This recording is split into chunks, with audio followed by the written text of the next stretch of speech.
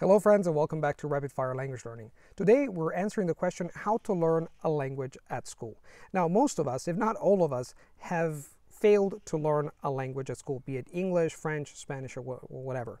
And the problem is that we come to the conclusion that it's us, that it's you. You're not able to learn a language. But think again, it's not you, it's the system that does not work. And with that in mind, here's my piece of advice. Spend 80 to 90% of your time learning a language by yourself. So even if you're attending lectures or you're going to a language school or you're learning a language in high school, make sure that you spend the bulk of your time learning by yourself. Take initiative, do stuff you like, and if you do that, then the time that you spend learning a language in class, in the classroom, is even going to become pleasant.